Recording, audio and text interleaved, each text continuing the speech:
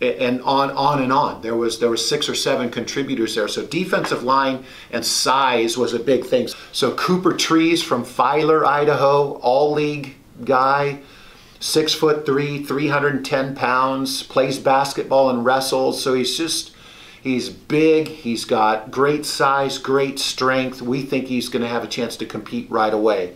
Caden Wallace, a defensive tackle from Eagle, we think one of the best prospects in the whole valley. Big, strong guy, all league, great student, fantastic student. And I know his parents have promised to bring 50 season ticket holders to the Yote, so we're excited about that too.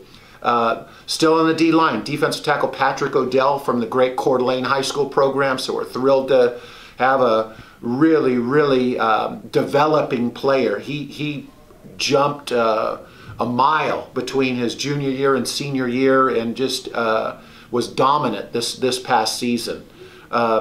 Dean Johnson, in my opinion, one of the best players in Idaho, from Cottonwood, Idaho, Prairie High School, great program up there. We're thrilled to have him. He's just one of those guys, great work ethic, and we're thrilled to get Dean. He just committed this past week.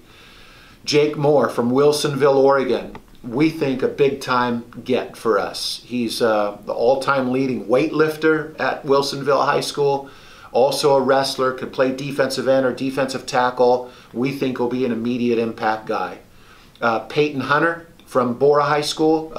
Great kid and family, late bloomer, made great strides his senior year. We're thrilled that he's coming. Dylan Boucher, from a transfer from Mount Mary. We think a good prospect. He needed a fresh start, has Idaho ties, and we think it'll really work out.